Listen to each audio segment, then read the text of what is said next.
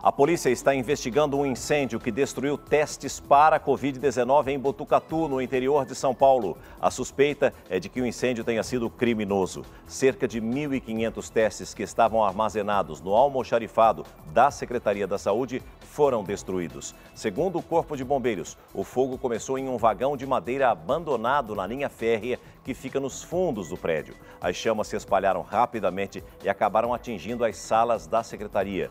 Ninguém ficou ferido. A polícia científica já esteve no local e coletou material para investigar as causas deste incêndio.